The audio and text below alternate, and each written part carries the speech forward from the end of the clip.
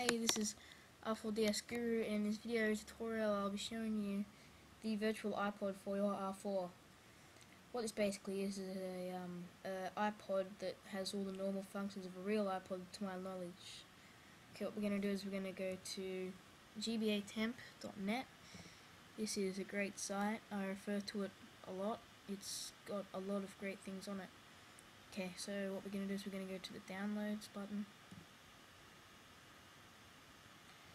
And we're going to go to Homebrew. There's a lot of things on here that I'll make other tutorials of, by the way, so yep. And then we're going to go NDS games, and there's NDS applications. Games are the homebrew games people have made, so they're just games people have made. Most of them aren't all that great, but some of the applications are really, really good and helpful. Right, here you'll see a whole heap of all these applications people have made. We're looking for one called Lix Media Player, so we'll go to page 4. I'll probably have it on there. The alphabetical order, so not too hard to find. Right page. Alright, there we go. Lix Media Player Next Gen Alpha 2. Right, we'll click that.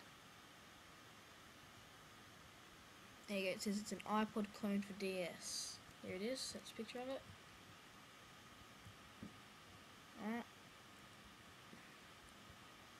Download now.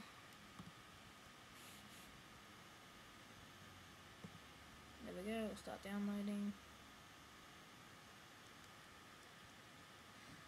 This is a fairly simple task. All you have to do is just drag it into your R4, just drag the folder in, and then to put songs on it, just drag the songs in the folder with it. It's not too hard to do, and it's really easy to set up. So just let this go through.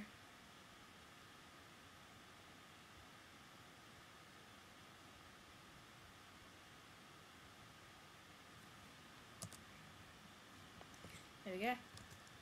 That should be on our desktop. There we go. So skins, just leave that how it is. These are the things we really do need. Just what you want to do. Say I've got a song in here. Give me more.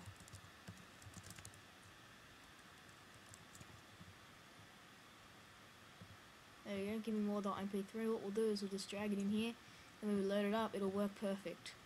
That's all you need to do. And then let's rename this to iPod.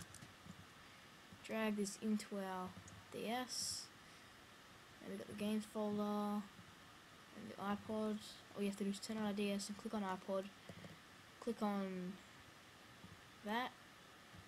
Or we can rename that to iPod.nds. And there we go. Thanks for watching.